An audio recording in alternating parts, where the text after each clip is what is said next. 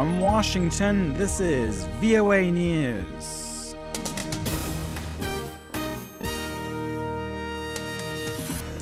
Oil prices drop further after the OPEC cartel decides not to cut production. And a bomb blast in northeastern Nigeria kills more than 30 people.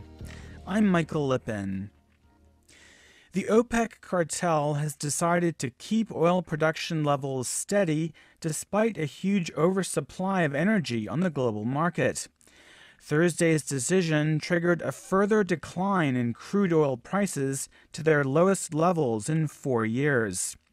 Some poorer members of the 12-nation cartel had called for cutting production in order to boost oil prices.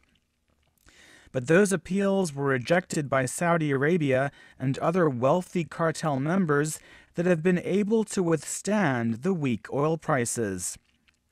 Oil prices have plunged about 30% since June, partly due to a surge in production of shale oil by the United States, which is not an OPEC member. Analysts say OPEC's wealthier members have argued that cutting their production now would result in them losing a further share of the North American market, where demand for OPEC oil has fallen sharply. Reports from Nigeria say a bomb has exploded on a road in the country's northeast, killing more than 30 people. Thursday's attack happened near the town of Mubi in Nigeria's Adamawa state. The Reuters news agency quotes witnesses and a security source as saying those killed include 5 Nigerian soldiers. Adamawa is one of the regions in which the Nigerian government has been battling Islamist militant group Boko Haram. The militants seized Mubi last month as part of their campaign to create an Islamic state in northeastern Nigeria. The army has since retaken that town.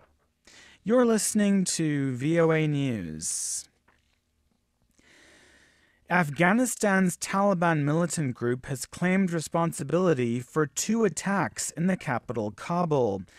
In one of Thursday's incidents, insurgents raided a building that houses staff of the International Relief and Development Aid Agency.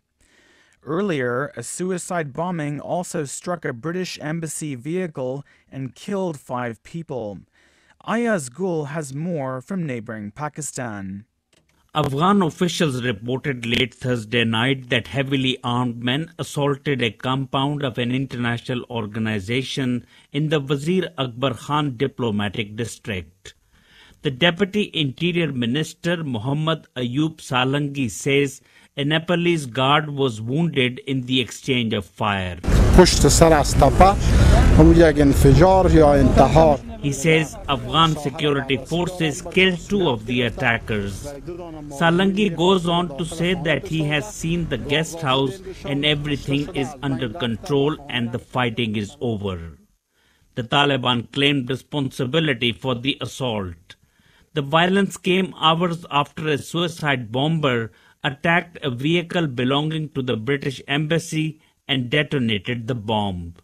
The British Embassy said a British security guard and an Afghan member of the embassy staff were among the dead, but another British officer survived the attack. Ayaz Gul for VOA News, Islamabad.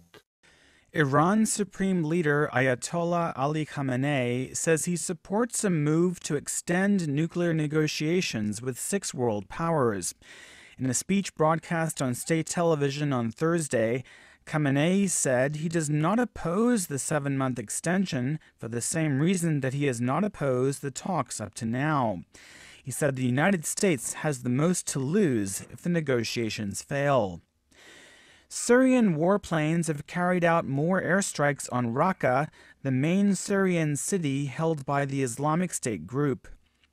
The Britain-based Syrian Observatory for Human Rights says a number of civilians were killed and others were wounded in one of the strikes on a house belonging to a local judge. The monitoring group says other Syrian government attacks targeted schools, a hospital, and an Islamic State checkpoint. Ukraine's new parliament has held its first session since parliamentary elections last month, when voters overwhelmingly backed pro-Western parties. On Thursday, about 3/4 of the deputies in the 450-seat body voted to keep Arseniy Yatsenyuk as the country's prime minister. Ukrainian President Petro Poroshenko and the parliament's newly formed five-party coalition favored Mr. Yatsenyuk remaining in the post for another term. A 40-year-old former lawyer and banker, Mr. Yatsenyuk was instrumental in negotiating a $27 billion loan for Ukraine from the International Monetary Fund, the European Union, and the World Bank. I'm Michael Lipin in Washington. That's the latest world news from VOA.